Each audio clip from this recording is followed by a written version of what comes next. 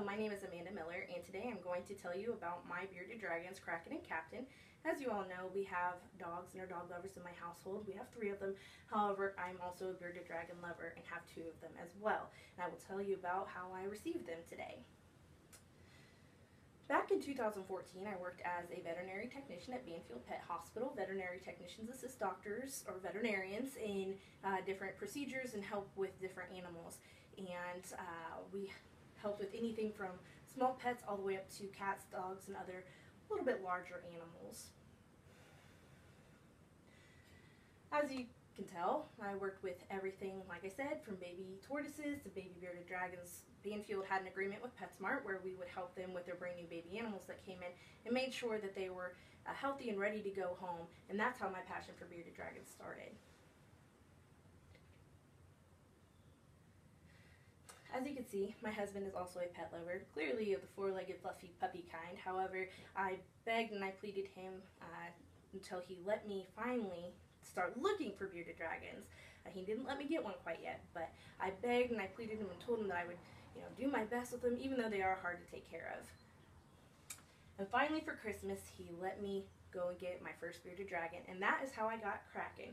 As you can see in this picture, Kraken is a baby bearded dragon. That was quite a few years ago. He has done some growing since then, but we learned a lot in the first couple of weeks and months with him.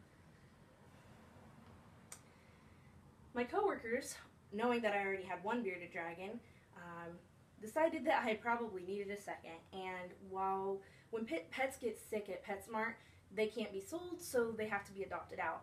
And I adopted Captain, so I had Kraken and Captain. And that made a family of 2. Bearded dragons, that is.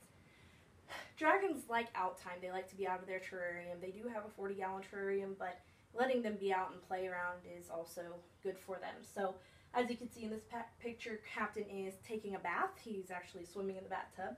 In this picture, Kraken really likes shiny things and bright things, so he is helping me learn comp and benefits during one of my HR classes. We have to remind the dogs, still on almost a daily basis, that the dragons are friends, not food. They play well. We haven't really had any problems yet, but as you can see, the dogs do like to keep a close eye on them.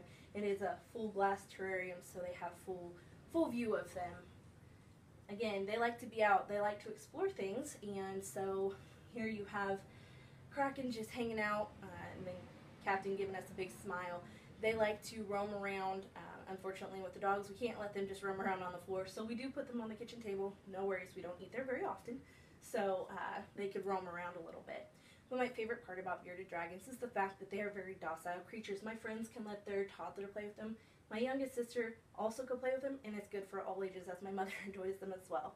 Thank you for listening to my presentation about bearded dragons. I hope you enjoyed.